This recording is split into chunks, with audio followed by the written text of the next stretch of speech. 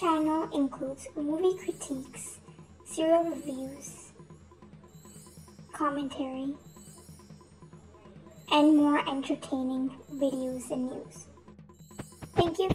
வணக்கம். கணவருக்காக மெகாதொடர். குடும்பத்தில் உள்ள அனைவரும் சந்தியா சந்தியா என அவளை புகழ்ந்து மற்றும் எது செய்தாலும் சந்தியாவை போல் செய்ய முடியாது என்பது போல பேசுவதால் பத்மினிக்கு சிறிது பொறாமை.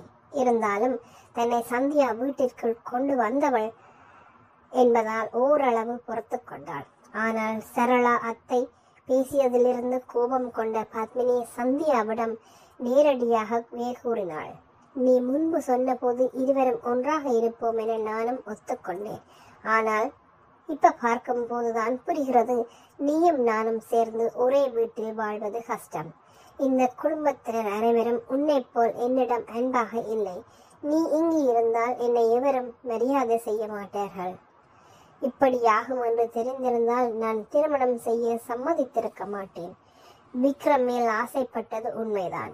ஆனால் வீட்டில் உள்ளவர்கள் என்னை மதியாத இடத்தில் இது ஒரு நரகம் என சந்தியாவிடம் கோபமாக கூறினாள்.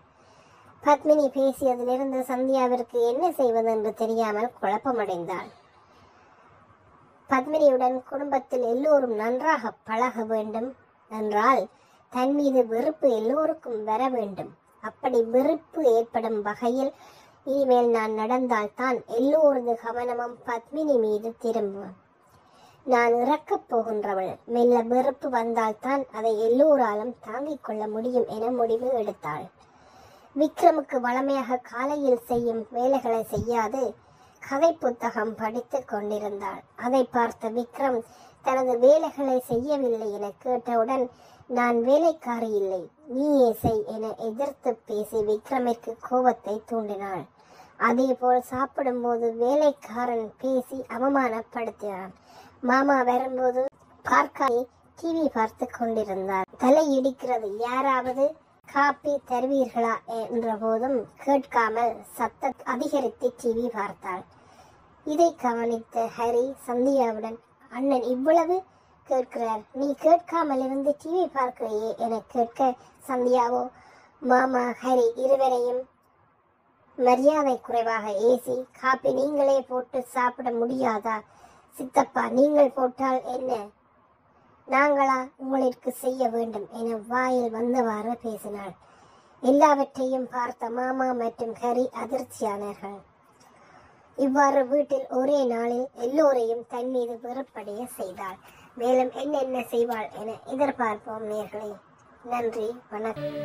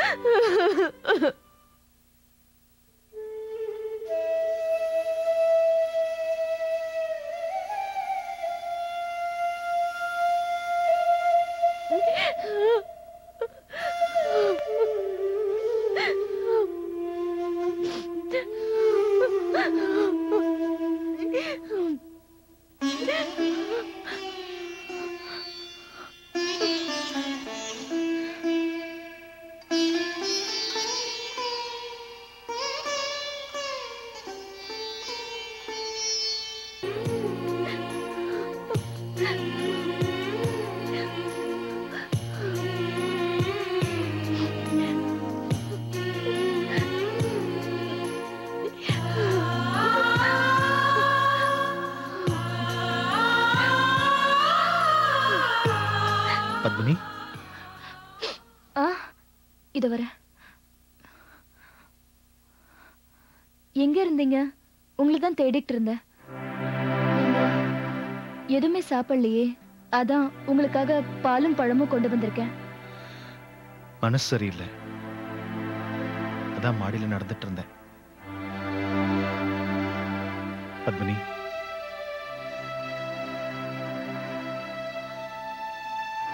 I am really very sorry. எதுக்கு? எதுக்குன்னு எனக்கும் தெரியும், உனக்கும் தெரியும். சந்தியாவுக்காக நான் உங்ககிட்ட மன்னிப்பு கேட்டுக்கிறேன். இன்னைக்கு எல்லாரும் முன்னாடியும் சந்தியா அப்படி நடந்துக்கிட்டது எனக்கு கொஞ்சம் கூட பிடிக்கல. அவன் உன்னை கை நீட்டி அடிச்சத என்னால சகிச்சுக்க முடியல. ஓ, அதனாலதான் மூட் அவுட்ல இருக்கீங்களா? சந்தியா ஏன் இப்படி எல்லாம் நடந்துக்கிட்டா? அவளுக்கு என்னாச்சு? எனக்கு ஒண்ணும் புரியல. இந்த வீட்லயே ரொம்ப பொறுமைசாலின்னு பேரு வாங்கினவ அவதான். இன்னைக்கே இப்படி மிருகத்தனமா ராட்சசியமாய் நடந்துக்கிட்டான்னு எனக்கு ஒண்ணும் புரியல.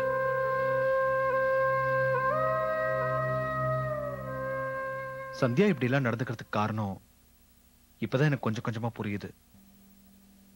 என்ன காரணம்? சந்தியா ஏதோ அவசரத்துல கல்யாணம் பண்ணி வச்சுட்டாலே தவிர அவளுக்கு உண்மையிலேயே இந்த கல்யாணத்துல விருப்பம் இல்லை. அதை அவளால் வெளியில சொல்லவும் முடியல, தாங்கிக்கவும் முடியல. அந்த கோவத்தோட வெளிப்பாடுதான் உன்னை கை நீட்டி அடிச்சது.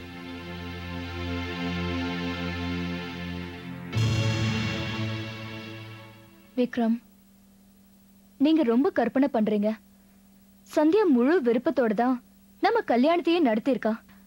அவதான் கட்டாயப்படுத்தி இந்த கல்யாணத்தையே நடத்தினா. இது உங்களுக்காக, உங்களோட எதிர்காலத்துக்காக சந்தியா எடுத்த முடிவு. இந்த விஷயத்துல சந்தியா கொஞ்சம் கூட சுயநலமாவே நடந்துக்கல. அவ தியாகத்தை நீங்க சந்தேகப்படாதீங்க. அப்ப இத்தனை நாள் அமைதியா இருந்தவ இன்னைக்கு மட்டும் ஏன் இப்படி முரட்டுத்தனமா நடந்துக்கணும்? திடீர்னு அவன் மனசுல அப்படி என்ன மாற்றம் வந்துச்சு? சந்தியா மேல எந்த தப்பும் இல்ல. எல்லா தப்பும் ஏன் மேலதான். சந்தியாவுக்கு கெட்ட பேர் வரக்கூடாதுன்னு நீ இப்ப தியாகம் பண்றியா? இல்ல விக்ரம், சந்தியாவை உங்களுக்கு முன்னாடியே எனக்கு தெரியும். உங்களுக்கு மனைவியே வரதுக்கு முன்னாடியே சந்தியா எனக்கு ஃப்ரெண்டு. அவள மாதிரி ஒருத்தைய இந்த உலகத்துல பாக்குறது ரொம்ப கஷ்டம். நான் தான் அவளுக்கு ரொம்ப கெடுதல் பண்ணிருக்கேன்.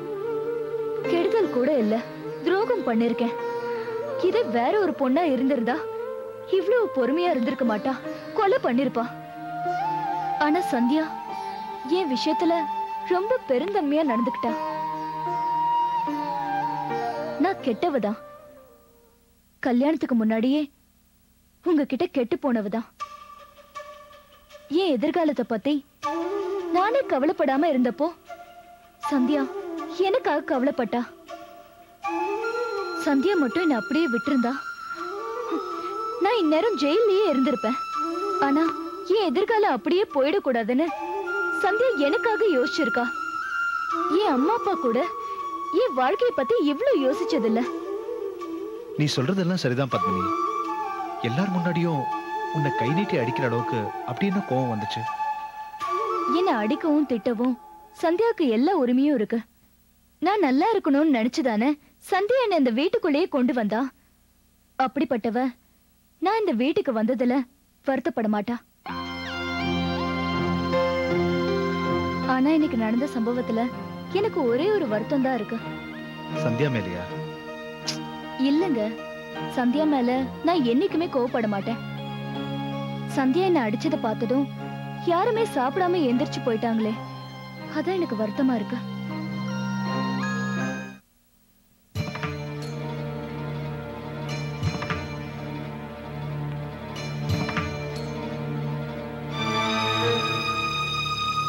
இங்க நடக்கிறதெல்லாம் பார்த்தா எனக்கு ஒண்ணுமே புரியல.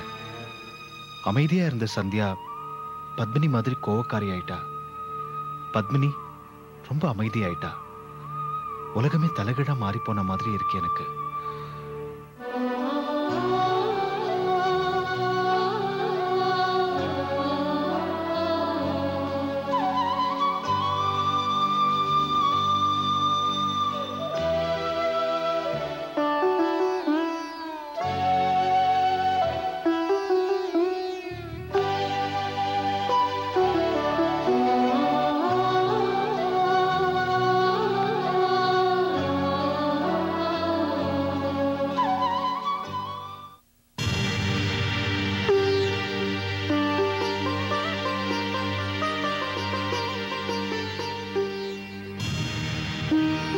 சாப்பிட்டியா இல்லையா?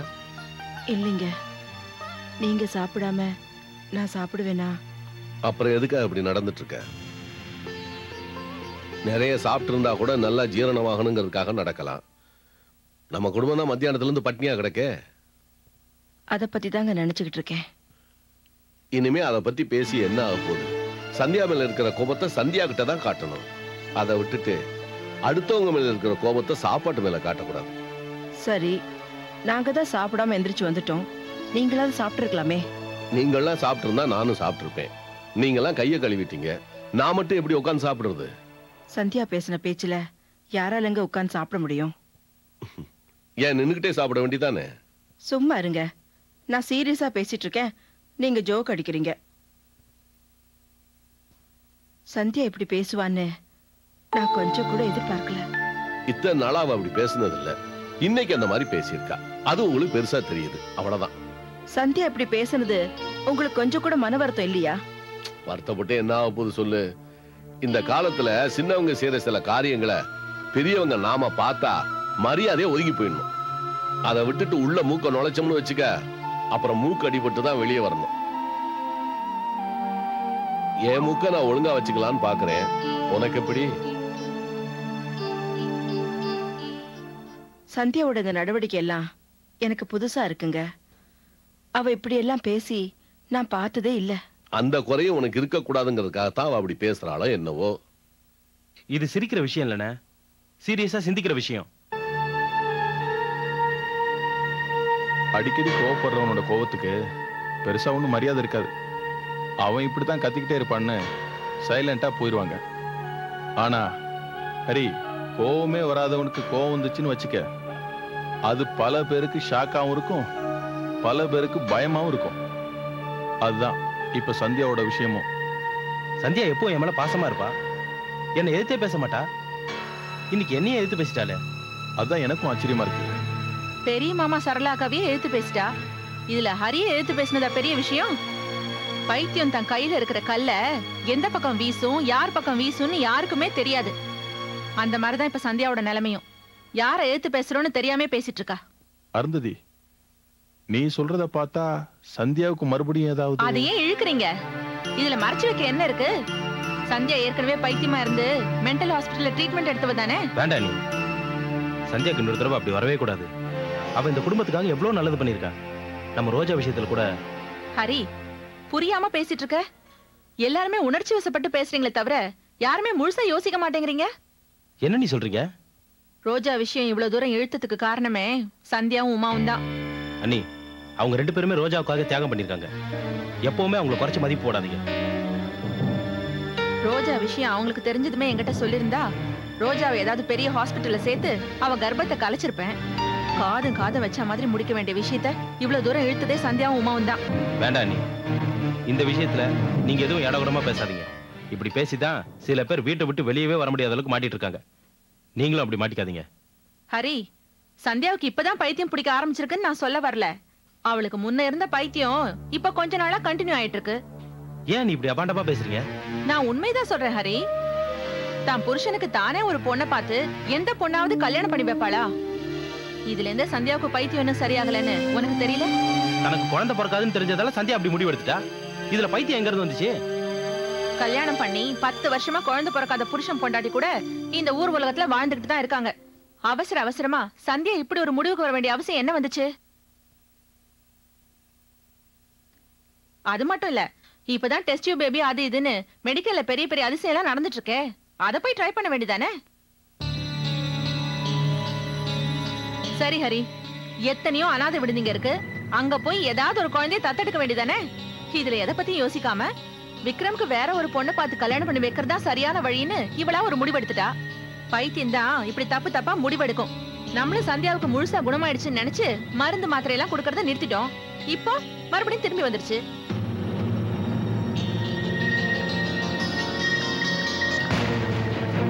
என்னைய அப்படி பாக்குறீங்க? நான் சொல்றதெல்லாம் உண்மைதான். தெளிவா இருக்கிற எந்த பொம்பளையும் தான் புருஷனை அடுத்தவளுக்கு தியாகம் பண்ணிட்டு தான் தலையில தானே நெருப்ப கொட்டிக்க மாட்டா.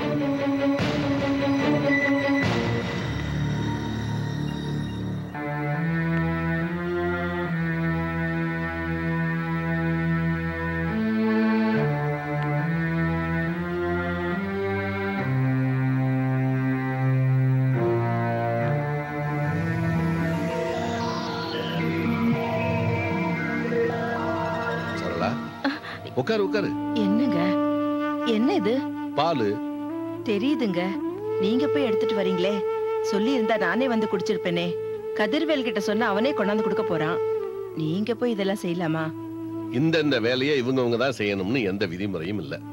காலம் பூரா பொண்டாட்டிங்க புருஷனை கவனிச்சுக்கிட்டு இருக்கீங்க. அந்த பொண்டாட்டிக்கு ஏதாவது ஒண்ணு ஆச்சுன்னா புருஷன் தான் பக்கத்துல உட்காந்து கவனிச்சுக்கணும். இதுதான் தாம்பத்திய வாழ்க்கையினுடைய சிறப்பு.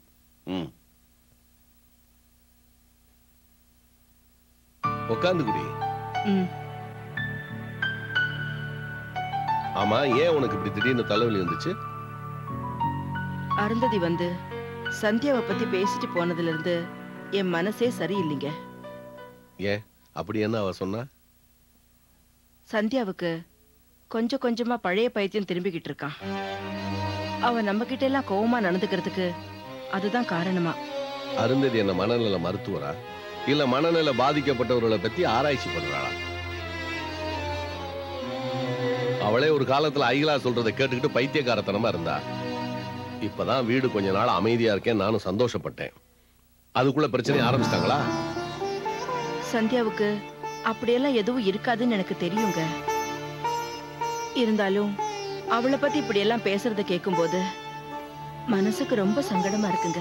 சரளா, மத்தவங்க என்ன பேசுறாங்கன்னு எப்ப நாம கேட்க ஆரம்பிச்சோமோ அந்த நிமிஷத்துல இருந்து நம்ம நிம்மதி போயிடுச்சுன்னு அர்த்தம். யாராவது ஏதாவது பேசிட்டு போறாங்கன்னு நீ பாட்டுக்கு போயிட்டு உனக்கு எந்த பிரச்சனையும் வராது. சந்தியா இந்த வீட்டுக்கு மருமகளா வந்ததுல இருந்து ஒரு நாள் கூட அவ நம்மளை எதிர்த்து பேசுனது இல்லைங்க.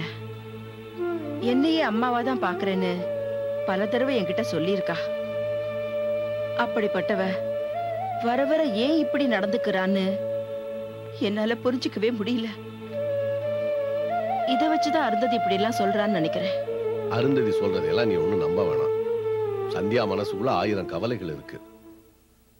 விக்ரமுக்கும் பத்மனிக்கும் சந்தியா கல்யாணம் பண்ணி வச்சிருக்கா. எந்த பொண்ணாவது புருஷனுக்கு சந்தோஷமா இன்னொரு கல்யாணம் பண்ணி வைப்பாளா? சந்தியா பாவங்க. விக்ரம்க்கு குழந்தை பிறக்கணும், நமக்கு பேரப்புள்ள பிறக்கணும், இந்த வம்சம் தழைக்கணும்னு தன்னைத்தானே தியாகம் பண்ணிக்கிட்டு இருக்கா. அவளை போய் பைத்தியக்காரின்னு சொல்றாங்களே. இப்பெல்லாம் தியாகம் பண்றத பைத்தியக்காரத்தனம்னு எல்லாரும் நினைக்க ஆரம்பிச்சிட்டாங்க. அதான் சந்தியாவை யாராலையும் புரிஞ்சுக்க முடியல. இப்ப நானே ஆபீஸ்ல டென்ஷனா இருக்கேன்னு வச்சுக்க, யாராவது வந்து குறுக்க பேசுனாங்கன்னா கோவத்துல அவங்களை திட்டிடுவேன். அந்த மாதிரிதான் சந்தியாவும் நம்ம கிட்ட நடந்துகிட்டது. அத போய் என் சீரியஸா நினைச்சிட்டு இருக்க? அது இல்லைங்க, சந்தியா நம்ம கிட்ட மட்டும் இல்ல, எல்லார்கிட்டயும் ரொம்ப மரியாதை கொடுத்துதான் நடப்பா. எப்பவுமே நிதானம் தவறி பேசுனதே இல்ல.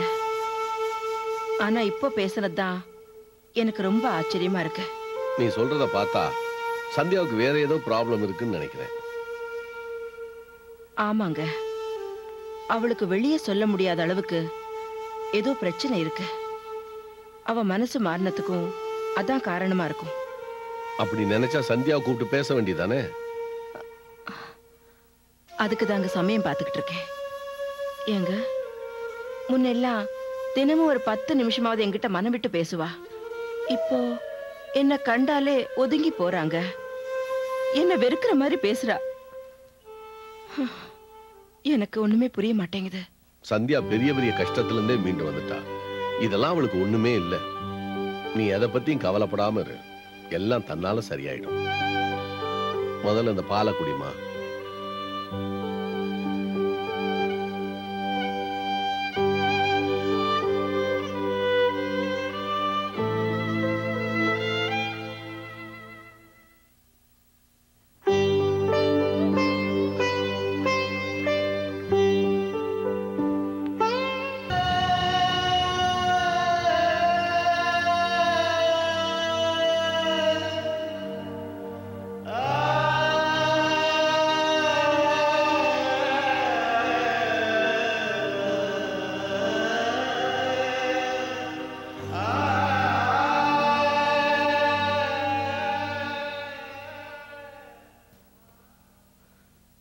ஆகாஷ்,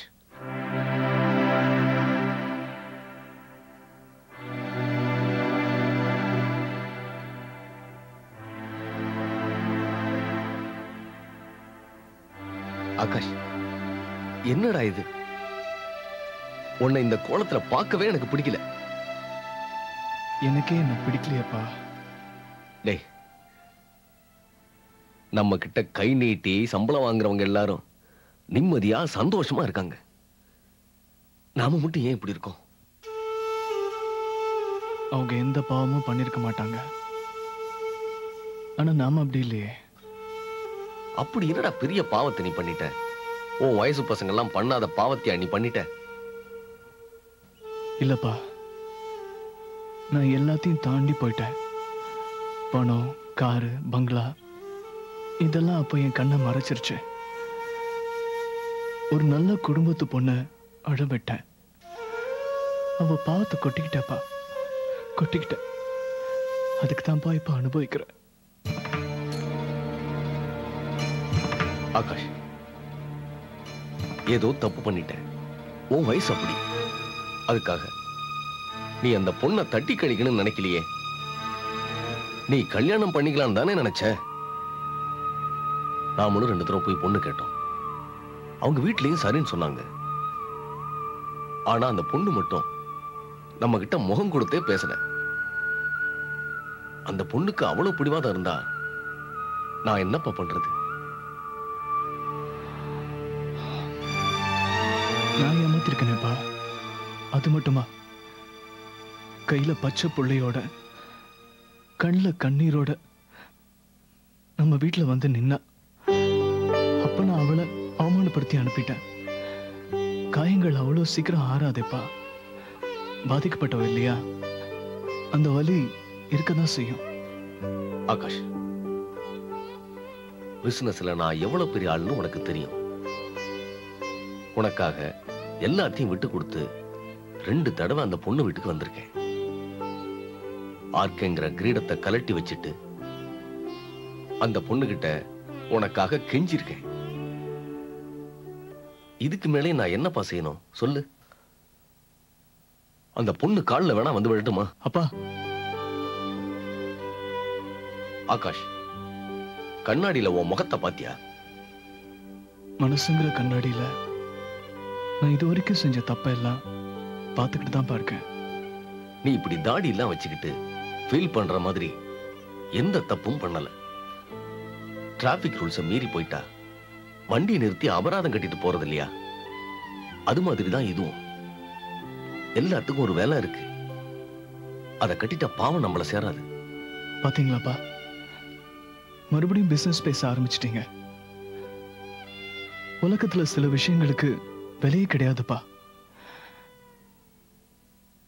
நீங்க பண்ற பிசினஸ்ல லாபம் ஒரு மண்ணு, மூளையை கேட்டு முடிவெடுக்கிறீங்க. ஆனா ரோஜா விஷயத்துல நம்ம மனசை கேட்டு முடிவெடுக்கணும். எனக்கு அதெல்லாம் தெரியாதுப்பா. எனக்கு தெரிஞ்சதெல்லாம் நீ எப்பவும் சிரிச்சுக்கிட்டே சந்தோஷமா இருக்கணும். எனக்கு இப்படி உன்னை பார்க்க பிடிக்கல ஆகாஷ். உன் முகத்துல பழைய கலையே இல்லை. நீ இப்படி இருக்கிறத பார்த்தா என் புள்ள எனக்கு கிடைக்காம போயிடுவானோன்னு பயமா இருக்கு. அப்பா, உங்களுக்கு உங்க பிள்ளை வேணும், எனக்கு என் பிள்ளை வேணும். ரோஜாவை என் பிள்ளை எனக்கு கிடைச்சிட்டா நான் முன்ன மாதிரி சந்தோஷமா இருப்பேன்ப்பா. அந்த பொண்ணு வரும்போது வரட்டும்பா. நாம வேண்டான்னு தடுக்கலையே. அதுக்காக நீ இப்படி தாடியோட இருக்கணுமா? ஜெயில் மாதிரி வீட்டுக்குள்ளாரியே கிடக்குற. முன்ன மாதிரி ஜாலியா போய் சுத்திட்டு வா. இல்லப்பா, இதை எனக்கு நானே கொடுத்துக்கிட்ட தண்டனை. போகி அன்னைக்கு பழைய குப்பையெல்லாம் கொளுத்துற மாதிரி எனக்குள்ள இருக்கிற கெட்ட எண்ணங்கள் எல்லாம் கொளுத்திக்கிட்டு இருக்கேன். ஆகாஷ், ஒருவேளை அந்த ரோஜா உனக்கு கிடைக்காம போயிட்டா நீ எப்படி இருப்பியோ அதை நினைச்சாலே எனக்கு பயமா இருக்குப்பா. பயப்படாதீங்கப்பா, என் ரோஜா எனக்கு கண்டிப்பா கிடைப்பா. எனக்கு நம்பிக்கை இருக்கு. எப்படி அவ்வளவு உறுதியா சொல்ற? காதலோட சக்தி என்னன்னு எனக்கு தெரியும்பா. ரோஜாவை நான் போலியா விரும்பும் போதே அவ எனக்கு கிடைச்சிட்டா. இப்போ நான் அவளை உண்மையா விரும்புறேன். நிச்சயமா அவ எனக்கு கிடைப்பா. அந்த நம்பிக்கை எனக்கு இருக்குப்பா, எனக்கு இருக்கு. அவ எனக்கு கிடைச்சிருவா.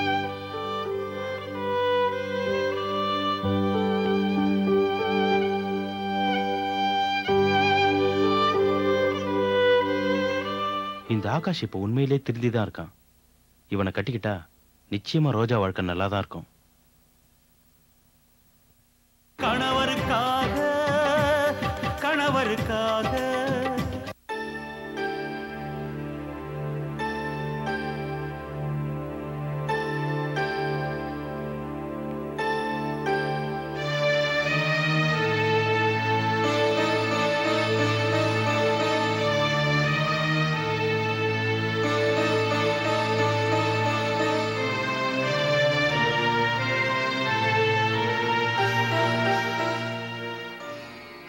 என்ன நீ ஏதோ யோசனையில் இருக்கீங்க போல் இருக்கு.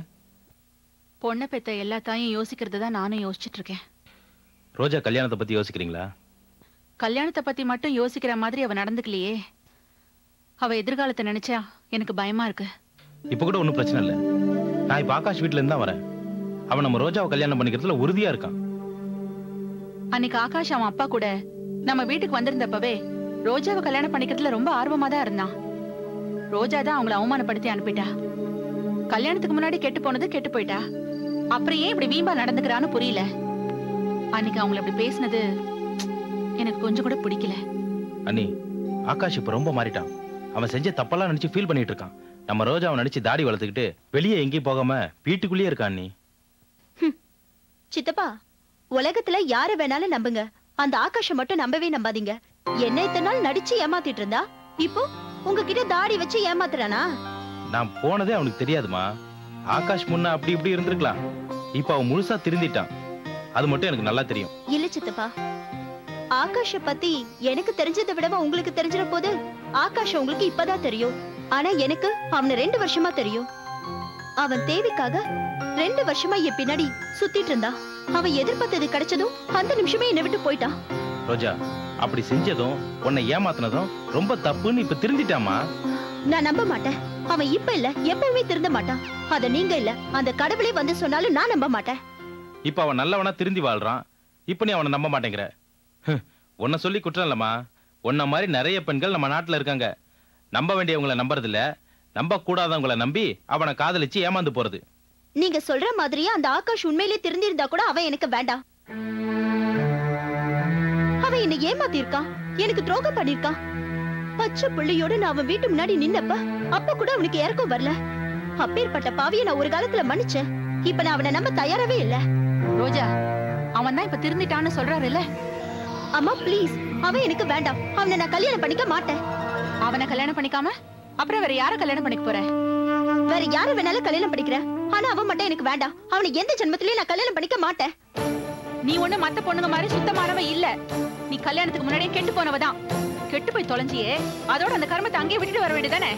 அதையும் மடியில கட்டிட்டு ஏன் நீங்க வந்த? கையில புள்ளையோட இருக்கிறவளை எவன்டி கட்டிப்பா? எவனாவது ஒருத்தன் எனக்காக வருவான். ஆமா, எவடா கெட்டு போய் கையில புள்ளையோட அலையறான்னு எவனாவது ஒருத்தன் வருவான். அண்ணி கொஞ்சம் இருங்க, நான் பேசுறேன். இவகிட்ட எல்லாம் இனிமே பேசி பிரயோஜனம் இல்ல ஹரி. பெரியவங்க பேச்ச கேட்டிருந்தா இவ ஏன் எங்கேயாவது போய் கெட்டு போய் வந்திருக்க போறா? நடந்த தப்பெல்லாம் மறைச்சு புது பொண்ணு மாதிரி காமிச்சு எவனையாவது கல்யாணம் பண்ணிக்கலாம்னு பாக்குறா போல இருக்கு. அப்படி ஏமாத்தி கல்யாணம் பண்ணா வர்றவனுக்கு இதெல்லாம் தெரியாம போயிடும். அப்படி கல்யாணத்துக்கு அப்புறம் அவனுக்கு தெரிஞ்சு போச்சுன்னு வெய்யேன், உன்னை நிம்மதியா வாழ விட மாட்டான். நீ கெட்டு போனவதான்னு ஒவ்வொரு வார்த்தையிலும் குத்தி குத்தி காமிச்சு பேசுவான். அப்புறம் உன் வாழ்க்கையே நாசமா போயிடும். அதுக்கு நீ யார்கிட்ட போய் ஏமாந்தியோ அவனே கட்டிக்கிட்டா நிம்மதியா இருக்கலாம். அம்மா, சில கிராமத்து பஞ்சாயத்துல பொண்ணை கெடுத்தவனே அந்த பொண்ணை கல்யாணம் பண்ணிக்கணும்னு தண்டனை கொடுப்பாங்க. அந்த மாதிரி இருக்கு நீ சொல்றது. ஆகாஷ் பண்ண தப்புக்கு அவனுக்கு தண்டனை கொடுக்காம அவனே கல்யாணம் பண்ணிக்க சொல்றது எந்த விதத்திலும் நியாயம் இல்ல. ஆகாஷ் உன்னை கெடுக்கலடி, நீயாதான் விரும்பி போய் அவன்கிட்ட கெட்டு போயிருக்க. அவன் என்ன நம்ம வீட்டுக்குள்ள பூந்து உன்னை கெடுத்தானா? நீயாதானே அவன் கூப்பிட்ட இடத்துக்கு போன. அப்புறம் எப்படி அவன் உனக்கு கெடுத்தது ஆகும்? ரோஜா, உன் விஷயத்துல இப்ப நாங்க ஒரு முடிவுக்கு வந்தாகணும். உன் எதிர்காலத்தை மனசுல வச்சுக்கிட்டு தான் சொல்றேன். நீ அந்த ஆகாஷை கட்டிக்கிறது தான் நல்லது. இது எனக்கு பைத்தியக்காரத்தனமான முடிவா தெரியுது. ஏண்டி, பெரியவங்க கண்ணுல மண்ணை தூவிட்டு அன்னைக்கு அந்த ஆகாஷை தேடி ஓடுனியே, அதெல்லாம் உனக்கு பைத்தியக்காரத்தனமா தோணலையா? பொண்ணு படிக்க போறான்னு தானே நம்பி அனுப்பி வச்சோம். படிக்க போறேன்னு சொல்லிட்டு பாதம் மாறி போனியே, அதெல்லாம் உனக்கு பைத்தியக்காரத்தனமா தோணல? சொல்லுடி, வாழ்க்கையில நீ உருப்படவே மாட்ட. என் வயிறு எரிஞ்சு சொல்றேன், நீ உருப்படவே மாட்ட. நீ உருப்படவே மாட்ட. ஒரு வயசு பொண்ணை இப்படி அடிக்கிறது? பண்ண தப்பெல்லாம் பண்ணிட்டு பேசுற பேச்சு பாத்தியா? ஏதோ கெட்டு போயிட்டாளே. யாருக்கு தெரியாம காதம் வச்ச மாதிரி இவ கல்யாணத்தை முடிச்சலான்னு பார்த்தா நாம எடுத்த முடிவு இவ பைத்தியக்காரத்தானு சொல்றாளே. இவெல்லாம் எங்க போய் உருப்பிட போறா? வேண்டா நீ பெத்த தாயோட வாயால பிள்ளைங்களை ஏதாவது சொன்னா அது அப்படியே பழிச்சிடும். நீங்க எப்பவும் பிள்ளைங்களை வாழ்த்திக்கிட்டு தான் இருக்கணும். அவங்க வாழ்க்கையை பாதிக்கிற மாதிரி எதுவும் சொல்லாதீங்க. எனக்கு என்னப்பா, இவ வாழ்க்கை கெட்டு போகணும்னு ஆசை. பாவி, அவளாவும் ஒரு நல்ல முடிவுக்கு வரமாட்டேங்கிறா. நாம சொல்றதையும் கேட்க மாட்டேங்கிறா. எவனையாவது கட்டிக்கிட்டு அவன் விரட்டி விட்டுட்டான்னா மூக்க உறிஞ்சுக்கிட்டு இங்கதானே வந்து நிக்க போறா. அதான் நடக்க போகுது பாரு. கவலைப்படாதம்மா, நான் கல்யாணம் பண்ணிக்கிட்டே தானே இவ்வளவு பிரச்சனையே. நான் கல்யாணமே பண்ணிக்க மாட்டேன். எத்தனை நாளைக்கு அப்படி இருக்க போற? உயிரோட இருக்கிற வரைக்கும். நாங்க உயிரோட இருக்கிற வரைக்குமா? ஏமா இப்படி மனசு கஷ்டப்படுத்துற மாதிரி பேசுற? நீ மட்டும் எங்க மனசு குளிர்ற மாதிரியா பேசுற? உன் எதிர்காலம் நல்லா இருக்கணும் தாண்டி நாங்க சொல்றோம். ஏதோ என் வயித்துல பிறந்து தொலைச்சிட்ட. நான் உயிரோட இருக்கிற வரைக்குமாவது நீ நல்லா இருக்கணும்னு ஆசைப்படுறேன். ரோஜா, நல்ல ஒழுக்கமா வாழ்ற பொண்ணுங்களுக்கு நல்ல மாப்பிள்ள கிடைக்க மாட்டேங்கிறமா. நீ தப்பு பண்ணிட்டேன்னு சொல்றதை விட நீ ஏமாந்து போயிட்டு தான் சொல்லணும். நீ எங்க வீட்டு பொண்ணு, நீ எங்க பார்வைக்கு அப்படிதான் தெரிவ. ஆனா உன்னை கட்டிக்க போறவன் பார்வைக்கு அப்படி தெரிய மாட்டோமா. கடைக்கு போய் 5 ரூபா கொடுத்து தேங்காய் வாங்குறோம். அந்த தேங்காய் கெட்டு போயிருந்தா கடைக்காரங்கிட்ட திருப்பி கொடுத்துடுறோம். 5 ரூபா தேங்காய்க்கே அப்படின்னா ஒரு கெட்டு போன பெண்ணோட வாழ்க்கையை நினைச்சு பாருமா. அந்த பயந்தாமா எங்களுக்கு. சித்தப்பா, நான் கல்யாணமே பண்ணிக்க மாட்டேன். அப்படியே பண்ணிக்கிட்டாலும் எனக்கு வரப்போற புருஷன் கிட்ட என்ன பத்தி எல்லா உண்மையும் சொல்லிட்ட பிறகுதான் பண்ணிக்குவேன். இது எல்லாத்தையும் கேட்டோம் உன்னை கல்யாணம் பண்ணிக்கிற அளவுக்கு இந்த நாட்டுல தியாகிகள் இருக்காங்களாமா? இருப்பாங்க சித்தப்பா. ஆகாஷ் மாதிரி பொண்ணுங்களை ஏமாத்துறவங்க 4 பேர் இருந்தாங்கன்னா என்ன மாதிரி கெட்டு போன பொண்ணுங்களுக்கு வாழ்க்கை கொடுக்கறதுக்கும் 4 பேர் இருப்பாங்க. அந்த 4 பேர்ல எவனாவது ஒருத்தனை நானே தேடி கண்டுபிடிச்சுக்கிறேன்.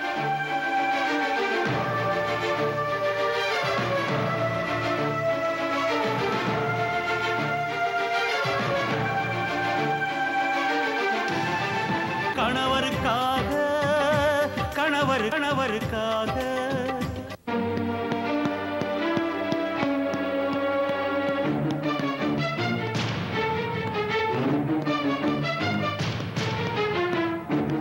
வெங்கட், என்னது?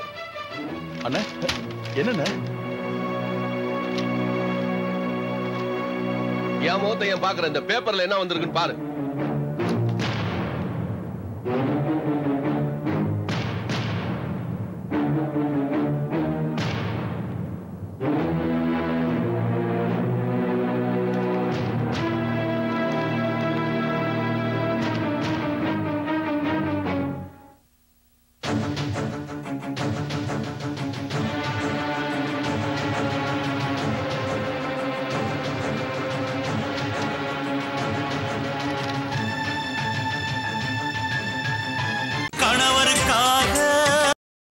கணவருக்காக சன் தொலைக்காட்சியில் நடிக்கும் கலைஞர்கள்: Sujitha, K. Srinivas, Rajesh, Sulakshana, Rajasekar, Annapurna, AC Murali, Chitra, Rajamani, Sumangali, Nitish, Srikala, Shyam, Uma Maheswari, திங்கி, Kiruthika, Sakshi Siva, CBJ, Chandrababu,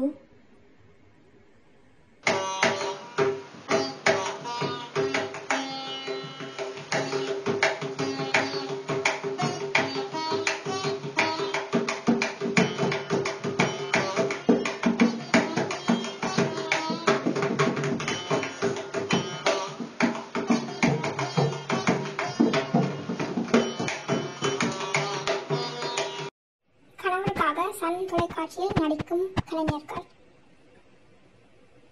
Sujitha, K. Srinivas, Rajesh, Sulakshana, Rajasekar, Annapurna, AC Murali, Chitra, Rajamani, Sumangali,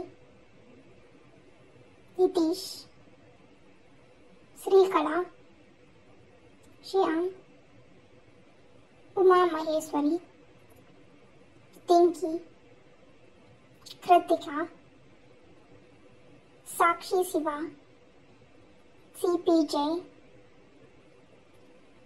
Chandrababu,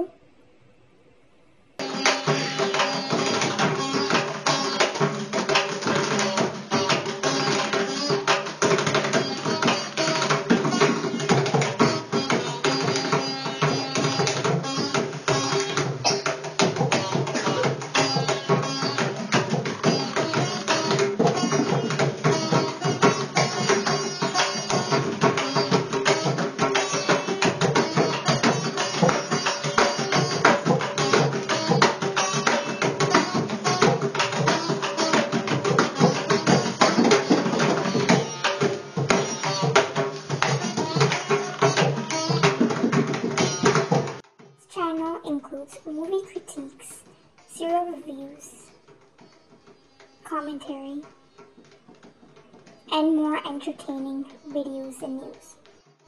Thank you for supporting our channel and continue to watch our videos.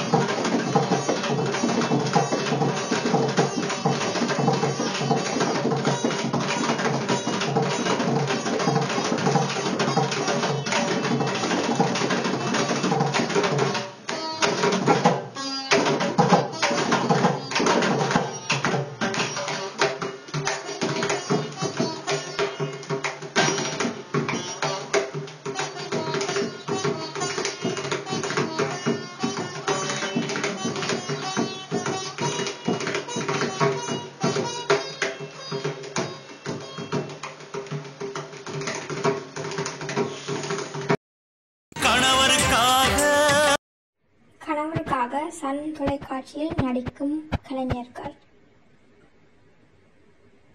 Sujitha, K. Srinivas, Rajesh,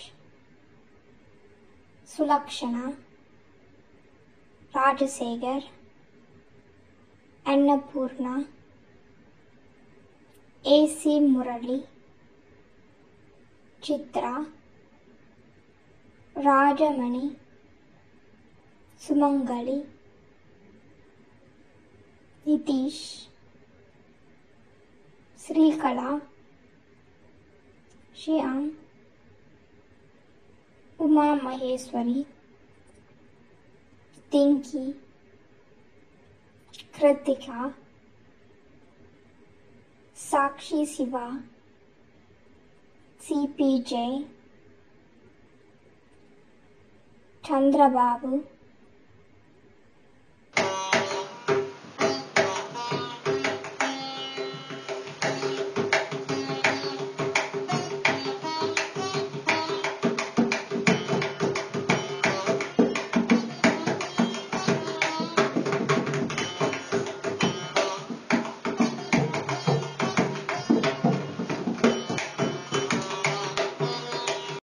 கணவருக்காக சன் தொலைக்காட்சியில் நடிக்கும் கலைஞர்கள்: Sujitha, K. Srinivas, Rajesh, Sulakshana, Rajasekar, Annapurna, AC Murali, Chitra, Rajamani, Sumangali, Nitish, Srikala, Shyam, Uma Maheswari, திங்கி, Kiruthika, Sakshi Siva, CBJ, Chandrababu.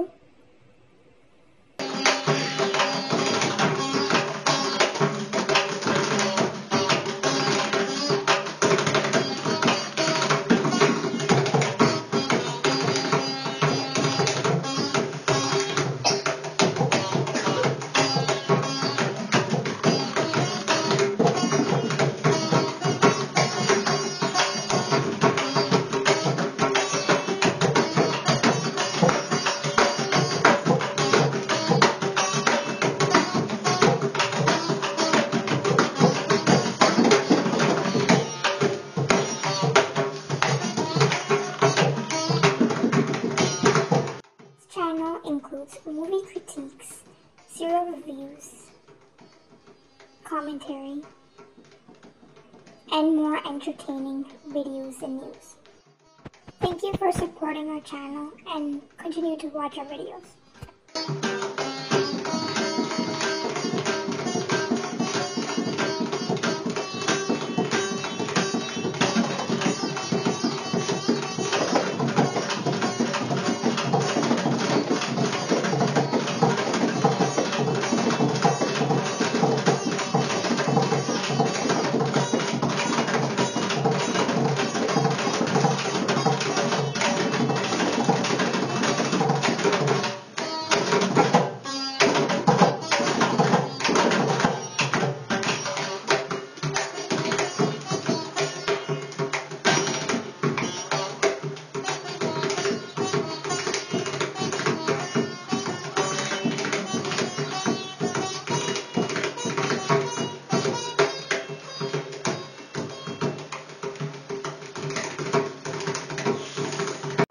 Channel includes movie critiques, serial reviews, commentary, and more entertaining videos and news. Thank you for supporting.